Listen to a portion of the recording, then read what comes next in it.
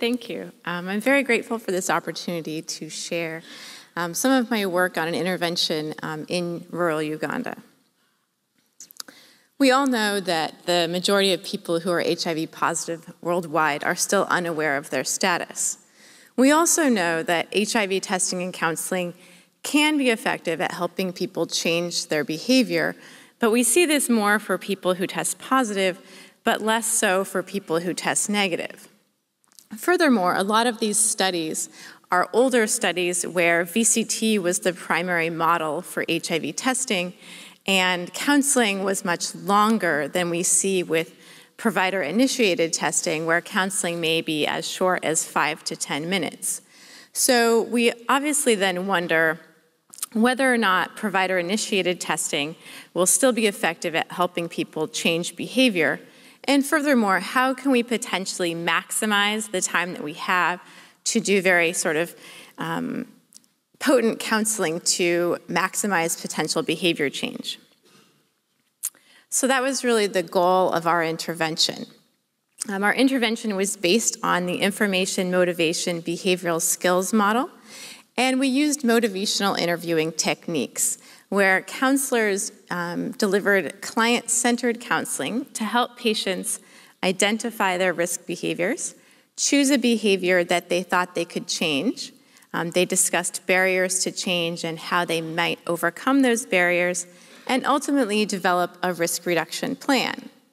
We also designed the intervention to be very brief so that if it was effective, it could be sustainable.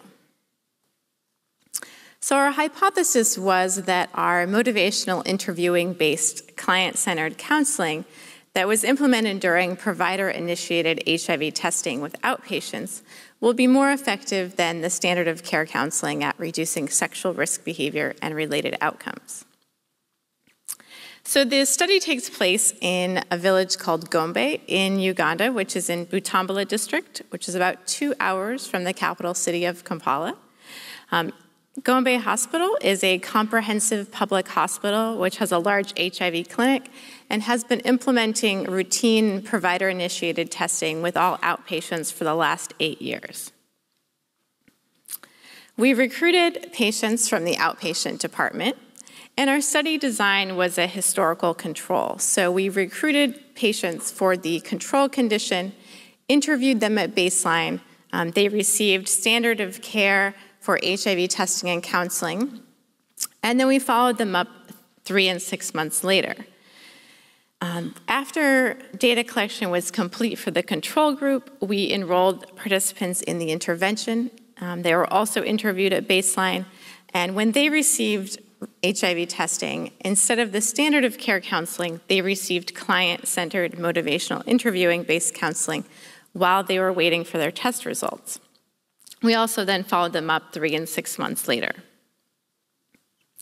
So we were specifically interested in risk behavior change. So we asked people to report the number of times they had sex in the prior 3 months with their 3 most recent partners, how many of those times involved condom use, what type of partner it was with, and whether or not they knew their partner's HIV status. And we defined knowledge of partner status as the partner having tested within the prior 12 months. We're very interested in risky sexual events specifically. So we define risky sexual events as unprotected sex with a serodiscordant or unknown status partner. So therefore, unprotected sex with a seroconcordant partner was not considered risky. Our participants were quite similar between our control and our intervention condition. About half were women, average age was 33.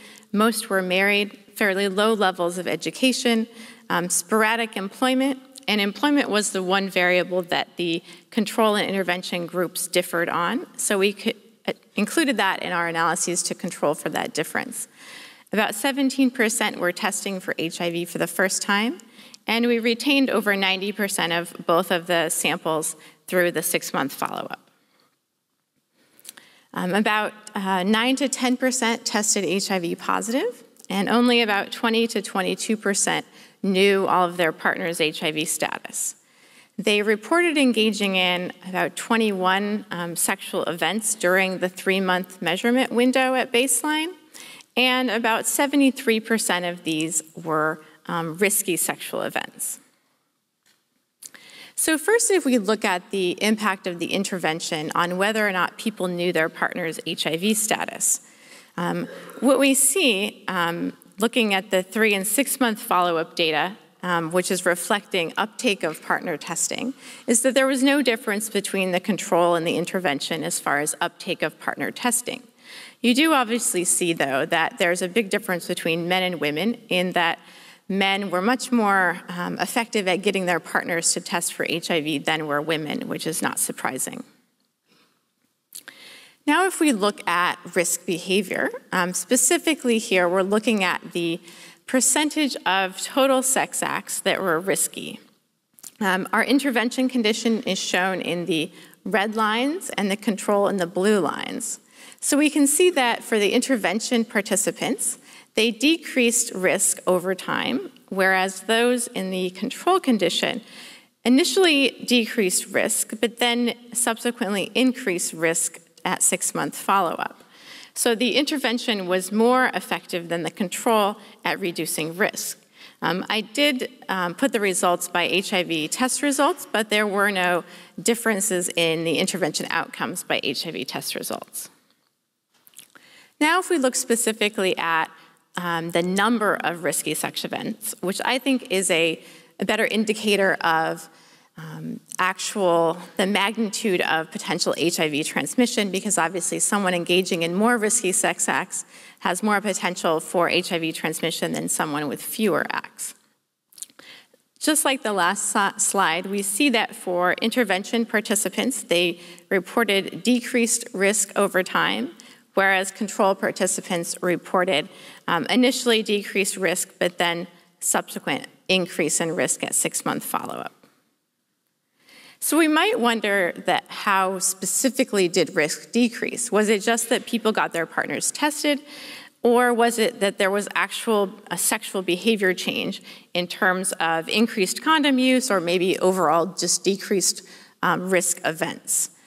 So if you look at the solid lines in these graphs for both men and women, what we see is that for participants having sex with unknown status partners, the number of risk events for people in the intervention condition decreased, whereas for people in the control condition, it increased.